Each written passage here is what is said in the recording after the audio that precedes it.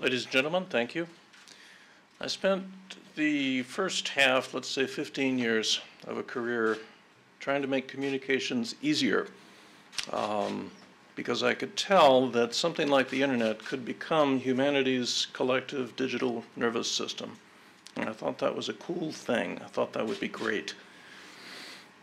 I've spent roughly the second half, another 15 years, trying to make communication harder, or at least more selective and safer, because of all of the criminals and spammers that we brought with us when we created humanity's collective digital nervous system.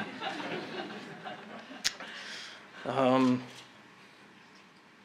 stand here, as was mentioned, on the shoulders of giants, at least a dozen of whom I see in the audience before me. I went around when I realized that success was inevitable. Sometime in the last 10 years, I went around and I said, how can I thank you guys?